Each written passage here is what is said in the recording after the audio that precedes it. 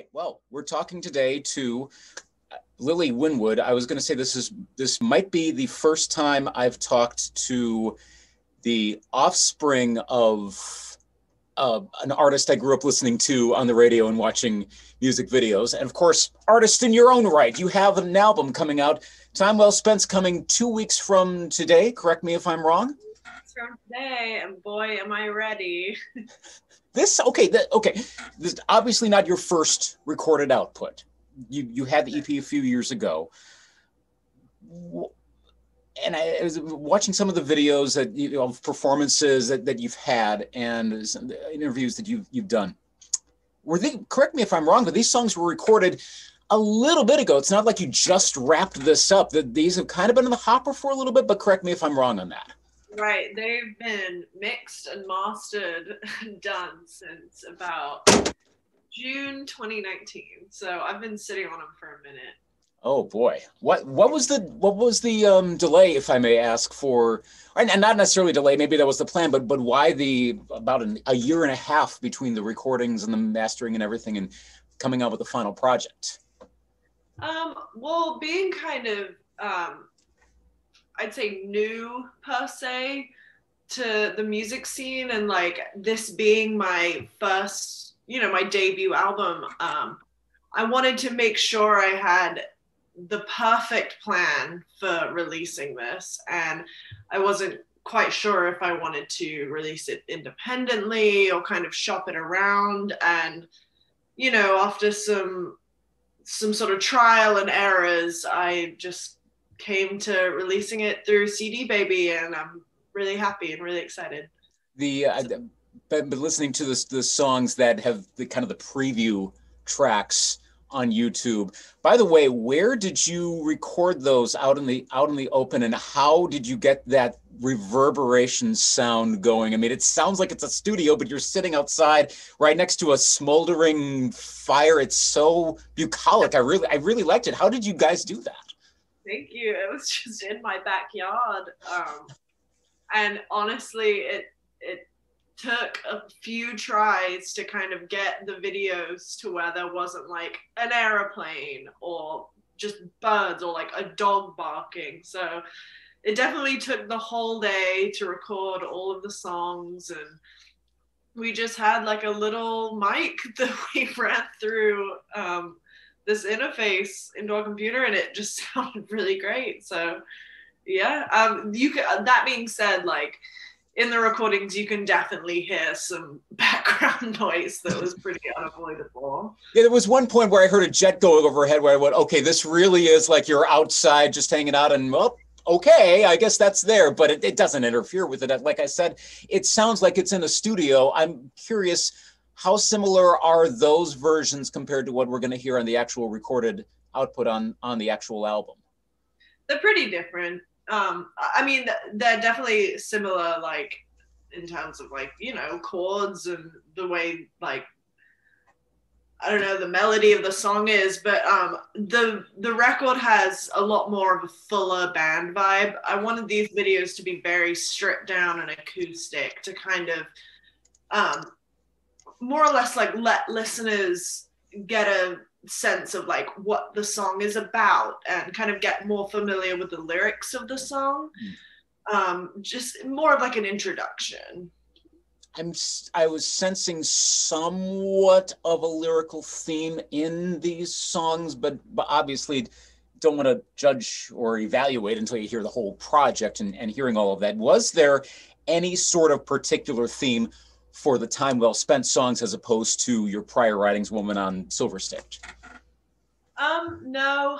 A lot of these songs have been written over the course of like 5 years, and I think I'd say if there was any sort of underlying theme, it would be coming of age.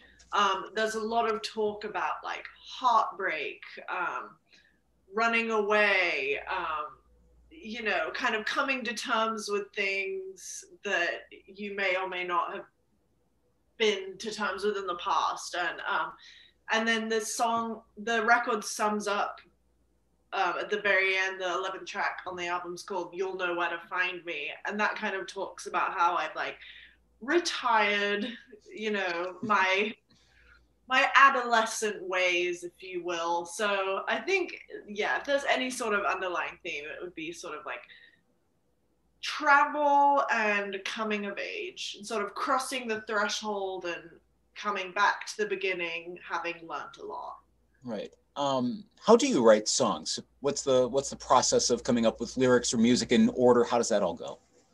Oh man, I have no specific process. I have no um, yeah, songs could sometimes take me 5 minutes to write. Songs could sometimes take me 2 years. But it all starts with an idea, whether it be like a melody or a lyric, and then sometimes I'll just get flowing and get really into it, or it'll be something that I have to kind of perfect, and it'll take me a while to come back to the song and go through it and maybe add a different melody or different lyrics. So there really is no specific process for me. How many songs have you written in your life? Uncountable. uh, Too many. Yeah, I remember talking to CJ Solar, country artist, and he happened to be here in Eau Claire, Wisconsin, because we have a country station in my building. I mean, literally out the window where I'm pointing is our big country station. He happened to be by, and I just happened to interview him. His main thing is songwriting, and he said like, "Oh, I've written like 2,000 songs." I'm like, wow, that's a lot. But I mean, I have to imagine it's kind of, if you're a songwriter, that's kind of more par for the course, that they're going to keep piling up and piling up. So how do you determine the right ones to release to, well, literally to the public? I think it's definitely up to the artist. I know for me that I had certain piles of songs that I would play in public. Um, and I guess I sort of chose what um, got the best reception, as well as sitting down with my producer for this record and playing him the few songs that I thought were good, and then kind of sitting down and talking with him what we thought would fit, and then again, like, yeah, seeing what might all go under one umbrella in terms of theme. So there's a lot of factors that come into deciding what goes onto a record. What are some of the things you have learned about the craft of songwriting and arranging as you've gone through this process of putting together a commercial album release? And I mean, that's a pretty big thing to finally do that and get it to the point where it's getting interviews across the country, and performing around the country. What have you learned? Like, what are some tips that you get as it goes along? For someone being relatively earlier in their career, I'm fascinated by how this process is developing. Yeah, I think one thing that I've learned is that things aren't always going to be perfect. Things aren't always necessarily going to fall into place the way you want them to, but as long as you try your best, and at the end of the day, as long as you are happy with the product that you are selling to people and happy with the songs, then that's okay. There's two states among the songs thus far, California and Indiana. Why those states in particular? What drew you to come up with the storylines that led to those? Right. So I had been doing a lot of traveling. I've been touring since I was 16 years old. And I have a number of songs that are named after states, because I think I sort of picture times in my life and relate certain stories to certain areas, and particularly California and Indiana, those states, I have a lot of history with. And if you listen to those songs a bit deeper, California, I have a very sort of positive experience with. Indiana, I have a sort of very negative experience with. And yeah, I think just those states in particular, I've kind of been back and forth with and had a stronger story to talk about. A few more records essentially the promoted single. It's got the video out as of a few weeks ago. Like the video, why did that one in particular warrant getting kind of the promotional push? What was that? What was it? Was it someone else that said, "Hey, promote this one first off"? I mean, it's catchy as heck. Like I said, I like the video. What made that one be the standout come album release time?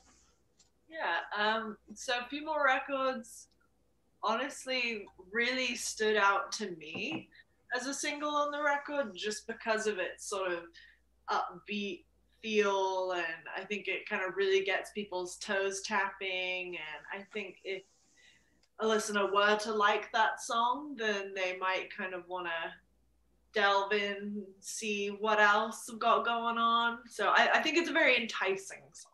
So there's at one point in the video where the camera is set across from the pathway, you're sitting. I think I saw a few people just walking by. Was that literally like people just kind of doing their thing, walking by, and they ended up in a music video without realizing it? Yep. Literally exactly. Just. We filmed it down at Shelby Bottoms. It's a city park right down here in East Nashville. And Stacey Huckabee, who produced it and filmed it, she, I'd be sat there kind of mouthing the words, and it was so awkward to me, like pretending to sing in front of all these strangers, and she was just like, no, go on. And she made me feel really comfortable about it. And I think people were walking by and they didn't know whether to like stay back or whether to get in the shot or not. So she was really good at letting people know, like, no, it's fine. The more people, the better. Come on by. So yeah, it's a nice effect in there. Ultimately, I mean, it almost reminded me of a pathway here in Western Wisconsin. I'm like, oh yeah, I totally could have seen just shooting a music video there. But I mean, I've always wondered about that when I see videos from other artists and they shoot it out in public. They're walking down the street, like, are these people extras, or do they realize what they're going into here? It's going to end up on, well, I mean, in the old days it'd be MTV, nowadays it'd be YouTube, but really it's slice of life, and that's just kind of what happens, and you got to lip sync your way through it. Right. Totally. Yeah.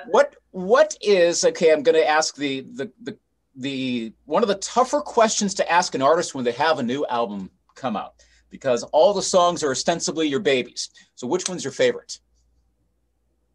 It changes every day. A lot of them I'm kind of teetering on getting sick of, because I have been sat on these songs for so long. But I'd say right now, One Big Sky is my favorite. I think it's a very good summary of the song. I'm also just like really summary of the record, but I'm also just really happy with like the production on that particular song, and the instrumentation. Speaking of instrumentation, who are the instrumentalists on this project? Give us a little bit of an intro on who we're going to hear and how you hooked up with them to be on this project. Oh my gosh. I like could not be more proud of this band. It's like my dream band. So on drums you have John Radford. On guitars you have Laura Homitz.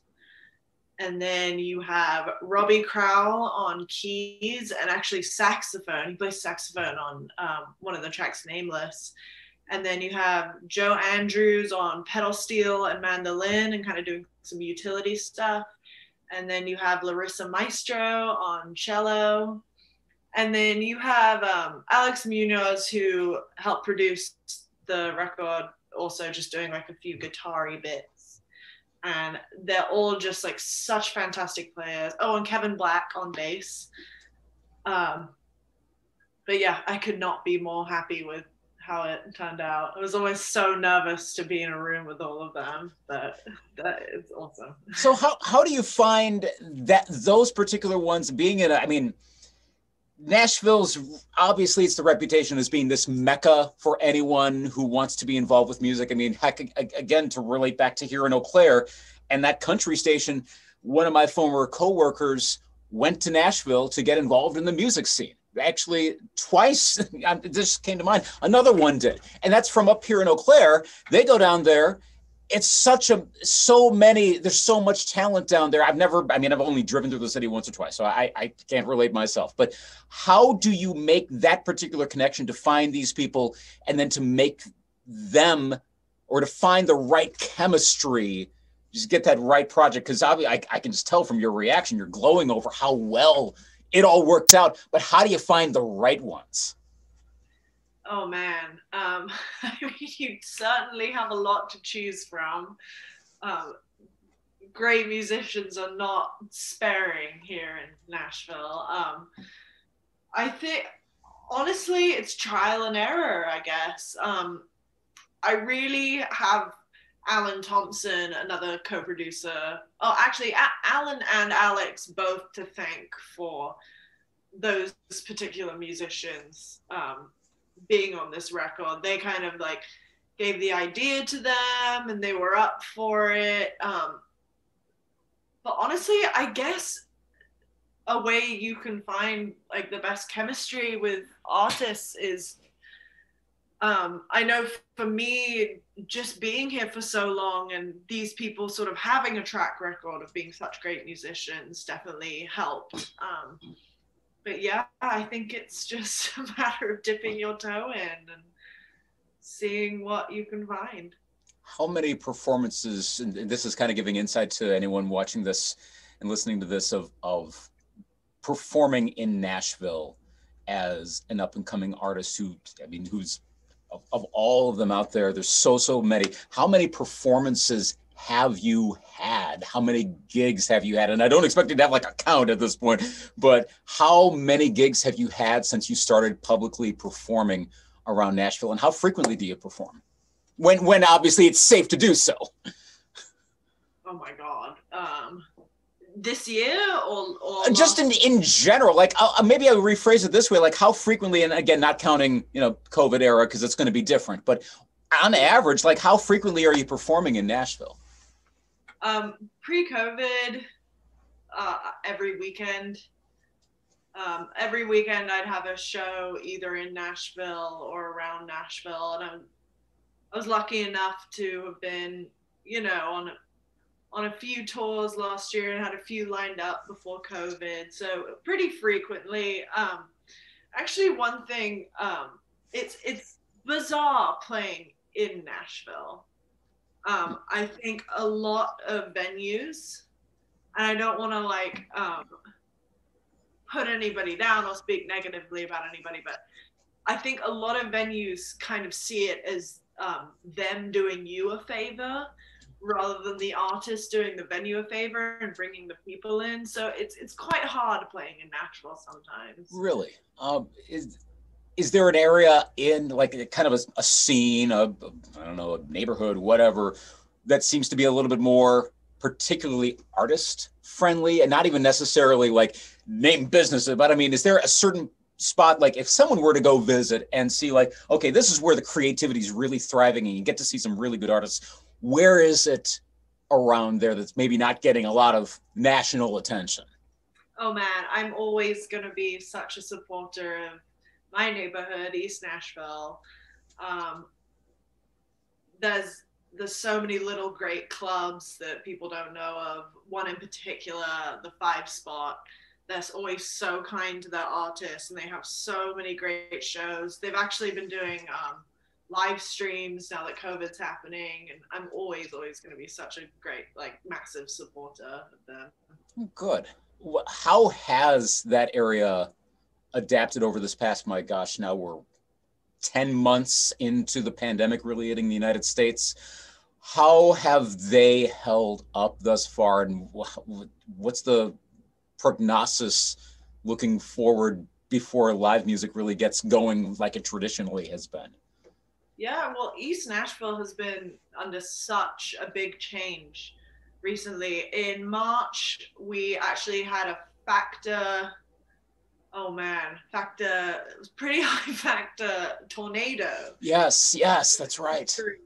And tore down a lot of like really well-known businesses and buildings. And I think it was super cool to see everybody come together as a community.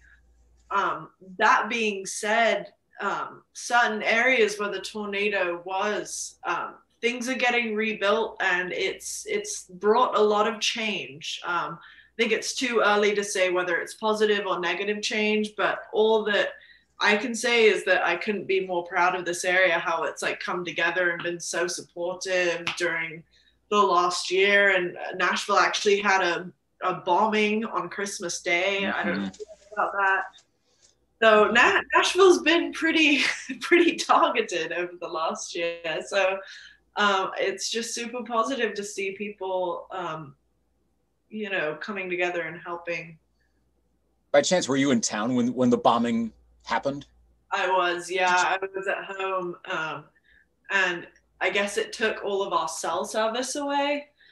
And I was like, did I just not pay my phone bill? Oh gosh.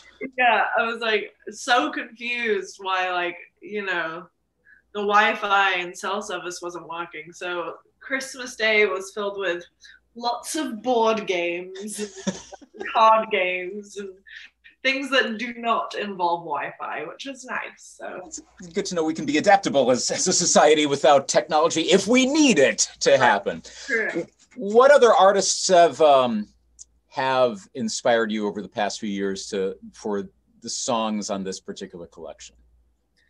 Oh, I always have such trouble with that question because my music taste is nothing like the music that I create. I actually am super into like say indie pop or like indie music. I really my favorite artist in the world is The War on Drugs. I think Adam Granduciel's such a genius. But I'd say what my record that I'm trying to be most like, I wouldn't necessarily say like I had this in mind while making the record, but some Americana artists that like I really, really respect and their songwriting. I'm a big fan of Brandi Carlile. I'm a huge fan of Sheryl Crow. Huge fan of Jason Isbell. Mm-hmm. I think Jason Isbell, if memory serves me right, I think he's coming up here. We have the Blue Ox Music Festival every June here in Eau Claire. And I believe, if I'm thinking right, I could be completely wrong, but I think he was just announced as performing there this upcoming June, which was a good get. That's one of the bigger names out there. So yeah, we're presuming we have outdoor concerts by then and all of that happens. Big asterisk on everything. That's something we're going to be looking forward to up here in Eau Claire. Yeah, I actually saw him.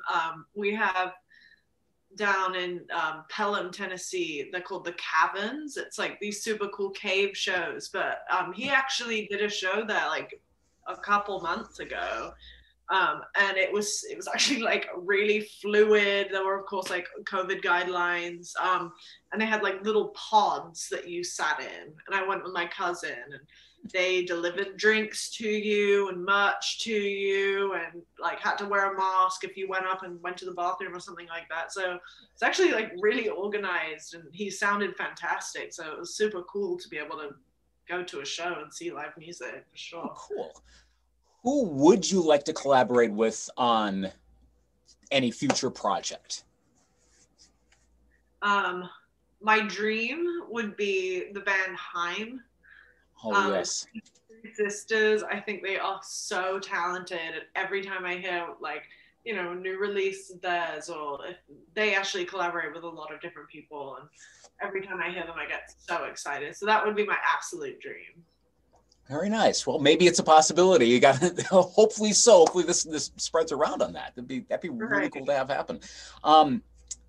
Any of the music of your father that has influenced you? Any and I mean that not just in recorded or written output, but in his singing approach, his musical talent, which we know it's really good. What directly influenced you as an artist from him?